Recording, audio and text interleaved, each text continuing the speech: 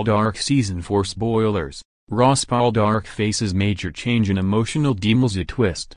Last week's episode of Poldark saw the former soldier Ross, played by Aidan Turner, go through a roller coaster.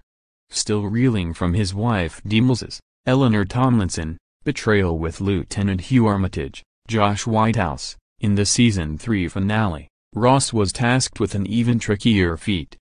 Hugh's health took a nosedive on the BBC period drama's second installment and fans were left devastated when he died.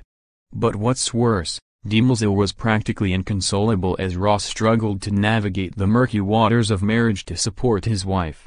Then in another twist, the brooding character won the place in Westminster's Houses of Parliament following a landslide vote against his mortal enemy George Worligan, Jack Farthing. While Ross had initially insisted he wasn't interested in a career in London, the news came as a welcome release from his problems in Cornwall, and he was excited for a fresh challenge. But what will it mean for Ross and Demelza as a couple? Executive producer Debbie Horsfield has already teased the red-headed beauty will be in charge of Nampara and the family business while her husband is away.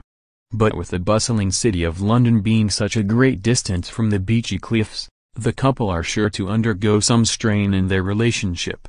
Yet many fans are convinced the pair's future is already set in stone in the series.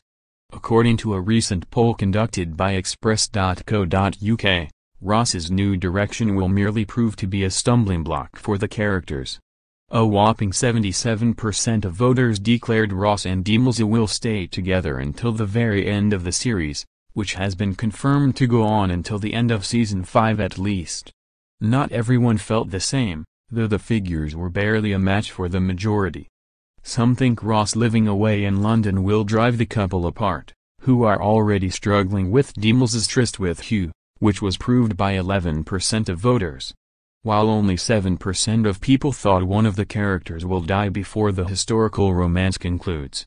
Poldark continues Sundays at 9 p.m. on BBC One.